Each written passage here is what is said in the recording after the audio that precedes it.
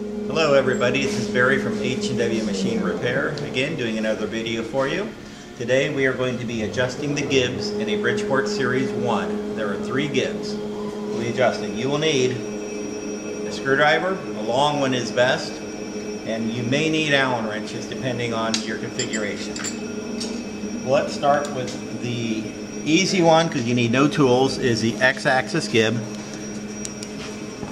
The X-axis gib is located on the left side of the front, directly underneath the front way, and you'll see a slot head screw here. Now, when you're adjusting this, you put your screw head in and then you will turn your handle. You turn one direction, you can turn your screw in further. And as you're going, and then you just adjust it. Now you can over tighten these and get so tight you can't move it. But your ideal is to get it adjusted to where it moves smoothly the whole distance. And then what you will do is you will lock your Y-axis lock, unlock your X-axis lock, which this one is unlocked, and you will attempt to rock it. If you have no rock, then you're in good shape. Now we will go to the Y-axis, so you can unlock this, kind of lock that one, so you're working on that. The Y-axis gib screw is underneath the front cover on the left side. So you're going to remove the front cover, which is being held on by 3, should be flathead screws.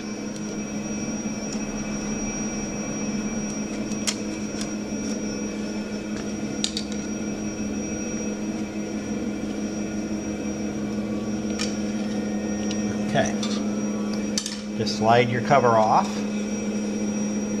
And this is a good time, you see how nasty these way wipers are?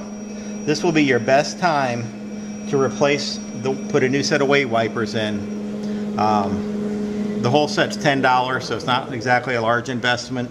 But while you're doing this, you might as well put in new wipers. I believe part number 1601. Okay, now, your gib will be in here. You see this one's way in there. This gib actually is probably bottomed out. And I will be building a shim for it, most likely. You can see how much turn, I can still turn this thing in there. As I turn it, crank your table. Make sure you're not getting too tight. Okay.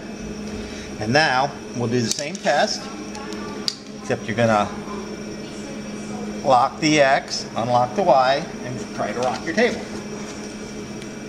This one still has a little rock in it, so there will be some more adjustment to be done to it.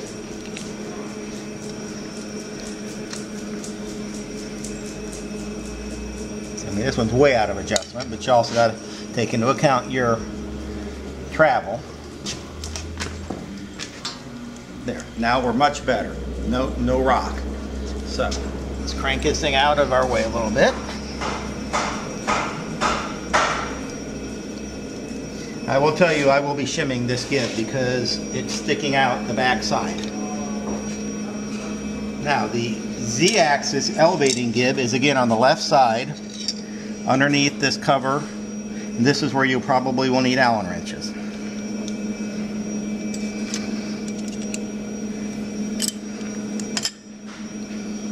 Take the cover off.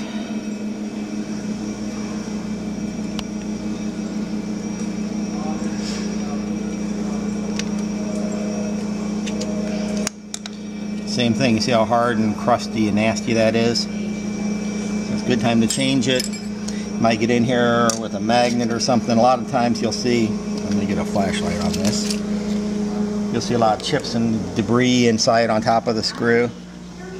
Get in there and get it cleaned out so you can get to your screw head.